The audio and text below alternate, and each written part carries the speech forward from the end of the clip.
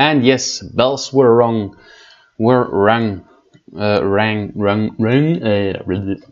Yes, there were bells.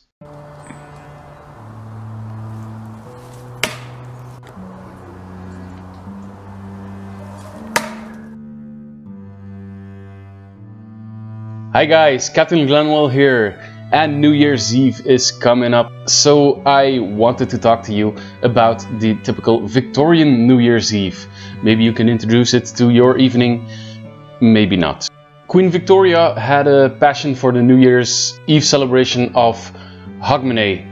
I hope I pronounced that right, because it's a Scottish traditional fest, and it means the last day of the year. So that's probably a bit of an introduction of the New Year's celebration in the Victorian era. Some things that were very important for the Victorian New Year's Eve were the gift giving and special attention to the first footing. Now, first footing literally means the first foot to cross your threshold after midnight. So that person should bring gifts, bread, coal, I don't know exactly what, whiskey I think, food or greenery, to ensure a prosperous and healthy year ahead. Jewelry works too.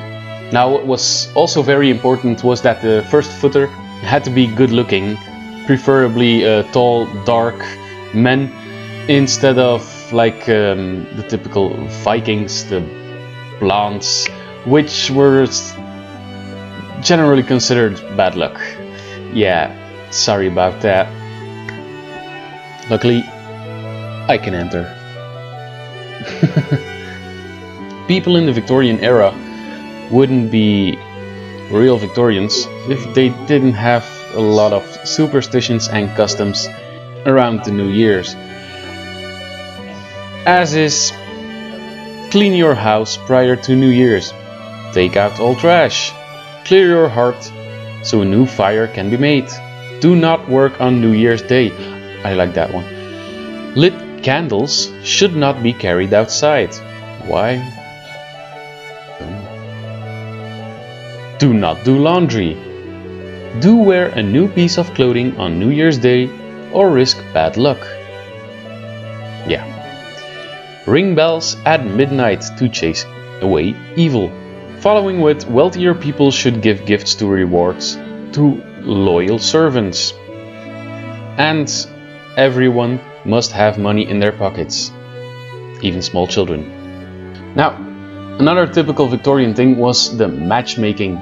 On New Year's Day, the wealthier people opened their houses to let in the eligible bachelors to have a sort of speed dating with their unmarried daughters. Like, a young man would have several invitations from a number of households and would spend approximately 15 minutes or so chatting with the unmarried daughters before moving on to his next engagement.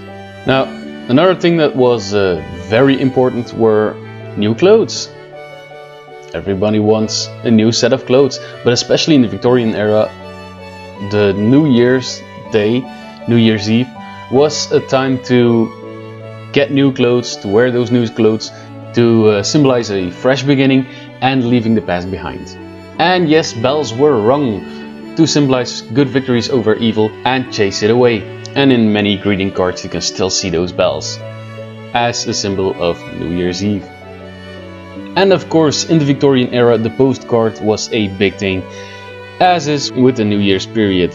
On almost every card you will see a Happy New Year or best wishes, but what also reappears a lot are the clovers and swines, because they are bearers of good fortune and thus were featured on a lot of greeting cards.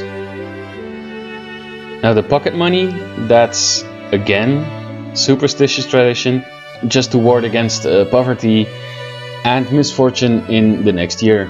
And now the only thing that rests me is to wish everyone a Happy New Year, the best for the year, all the fortune and wealth and happiness, love. I don't know what else I could wish you, but everything you want. And I'll see you next time.